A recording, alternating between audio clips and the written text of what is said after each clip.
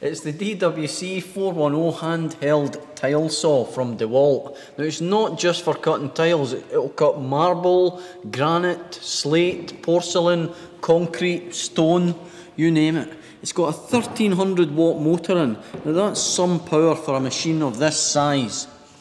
It's a 110mm blade, which is going to give you a 34mm depth of cut into your material. Now that's adjustable on the base, so you can adjust the depth of cut just by there.